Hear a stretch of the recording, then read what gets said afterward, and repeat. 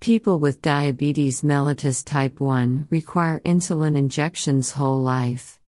Previously, insulin was derived from the pancreases of cows and pigs.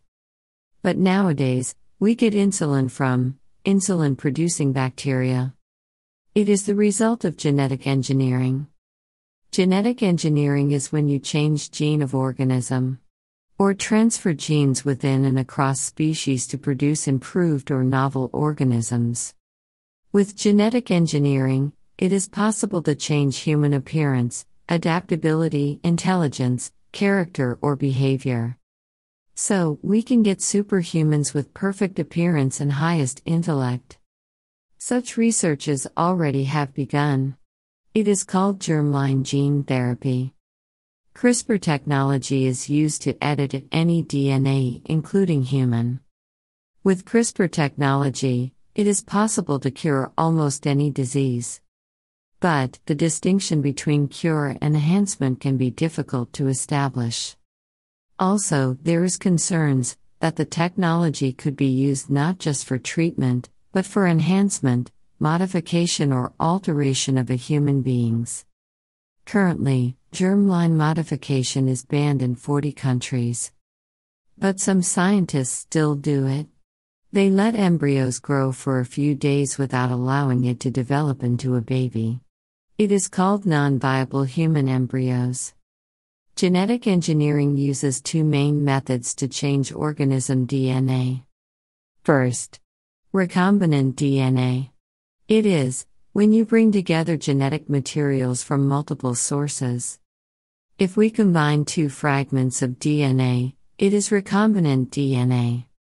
And second method is artificial gene synthesis, which means construct genes from nucleotides de novo.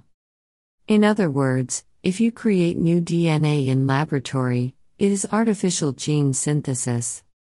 As well as inserting genes, via genetic engineering you can also remove the gene. It is called knockout of genes.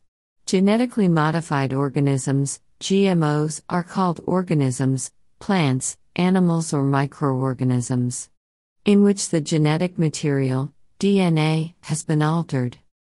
Genetically modified food has been sold since 1994. Flavor Saver tomato was engineered to have a longer shelf life.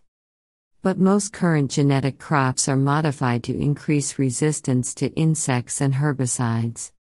Genetic engineering has potential to treat human genetic diseases via gene therapy, which means treatment of disease by repairing or reconstructing defective genetic material. Genetic engineering has been applied in numerous fields including research, medicine, industrial biotechnology, and agriculture. Creating a GMO is a multi-step process. First is to choose what gene they wish to insert into the organism. The next step is to isolate the candidate gene. The gene is separated by using restriction enzymes to cut the DNA into fragments, or polymerase chain reaction, PCR, to amplify up the gene segment. Before the gene is inserted into the target organism, it must be combined with other genetic elements. These include a promoter and terminator region, which initiate an end transcription. Next step is inserting DNA into the host genome. Some bacteria can naturally take up foreign DNA. DNA is generally inserted into animal cells using microinjection, where it can be injected through the cell's nuclear envelope directly into the nucleus, or through the use of viral vectors. Genetic engineering has many applications to medicine. To synthesize insulin, growth hormone, follicle-stimulating hormones, for treating infertility, human albumin, monoclonal antibodies, anti-hemophilic factors, vaccines and other drugs. Genetic engineering is also used to create animal models of human diseases. To study and model cancer, obesity, heart disease, diabetes and other diseases. Gene therapy is the genetic engineering of humans, generally by replacing defective genes with effective ones. Clinical research using somatic gene therapy with several diseases, including chronic lymphocytic leukemia, CLL, Parkinson's disease and others. Alabagene tiparvovec became the first gene therapy treatment to be approved for clinical use.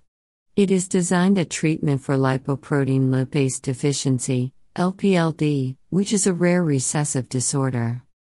Researchers are altering the genome of pigs to induce the growth of human organs, with the aim of increasing the success of pig-to-human organ transplantation.